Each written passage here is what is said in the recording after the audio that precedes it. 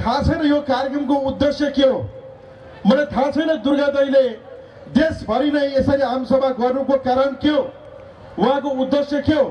तर मलाई यति थाहा छ कि दुर्गा दाइले जेसुकै एजेन्डा बोकेर हिँडेको भए पनि जनताको एजेन्डा बोकेर हिँड्नु भएको मैले बुझेको छु।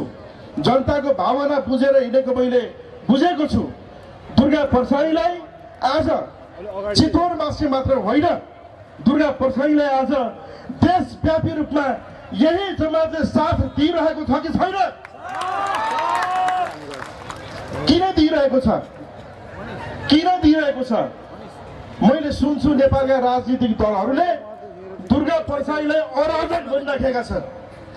जनताको आवाज बोल्दा, जनताको पीडा, विदेशमा अलपत्र परेकाहरूको लास नेपाल ल्याउँदा, विदेशमा जेलमा परेकाहरूको छोरा आमालाई भेटाइदिँदाखेरि यदि दुर्गा परसाई अराजक हो भने दाइ तपाईँ अराजक अझै भन्नुहोस्, अझै भन्नुहोस् अराजक।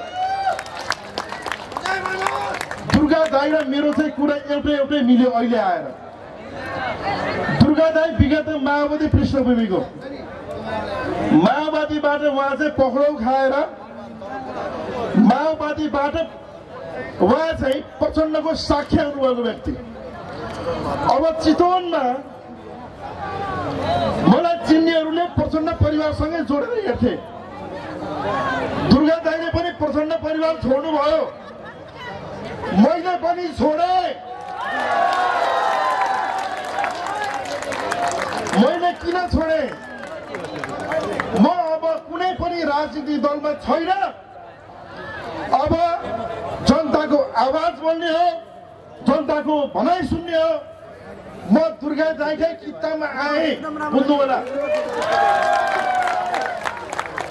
दाइले भोलि दल खोल्नु होला या नखोल्नु होला मलाई थाहा छैन। तर दुर्गा दाइले जनताको आवाज बोल्न थाल्नुभयो, त्यसैले जनताले मन पराए। मैले अब कुनै पनि दलको आवाज बोल्ने छैन।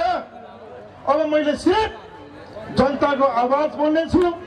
त्यसैले पनि म चितवनका कुनै पनि मञ्चीय कार्यक्रममा आजसम्म यसरी राजनीतिक कार्यक्रममा यसरी कुनै पनि समूह र सङ्गठनको कार्यक्रममा सहभागी भएको थिइनँ।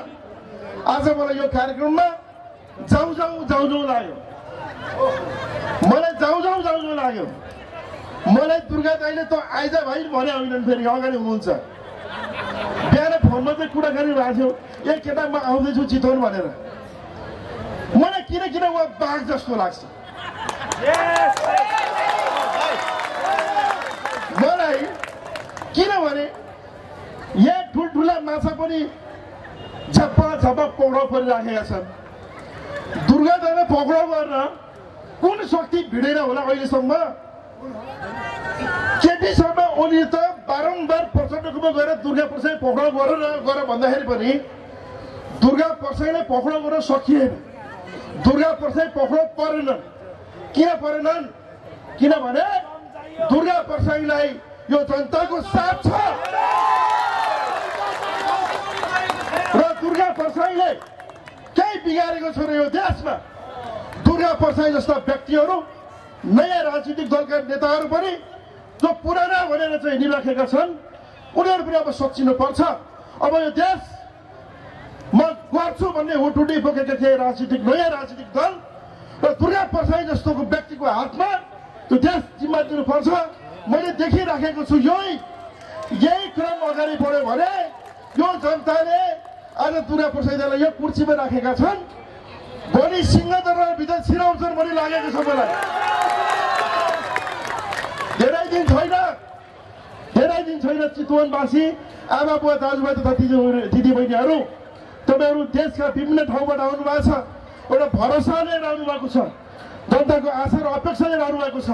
आज मैले एउटा राजनीतिक दल परित्याग गर्दै गर्दा, म जनताको भए भन्दै गर्दा मलाई आरोप लागेको छ यसलाई 1.5 करोड 2 करोडमा बेच्यो अरे भनेर, किन्यो अरे भनेर। हेर्नुहोस्, कसैको ताकत भएदेखि, कसैको दम भएदेखि यो कुराको पुष्टि गर्नुहोस्।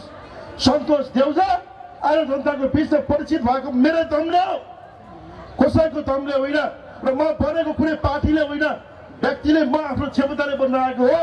त्यसैले हिजो म कहाँ थिए हिजो मैले के गरेँ मैले राजनीतिक पार्टी माओवादीको लागि पनि कति सहयोग गरिनँ दुर्गा दाइले पनि कति जेल भोगेर आउनुभयो तर अब यीबाट देश बन्नेवाला छैन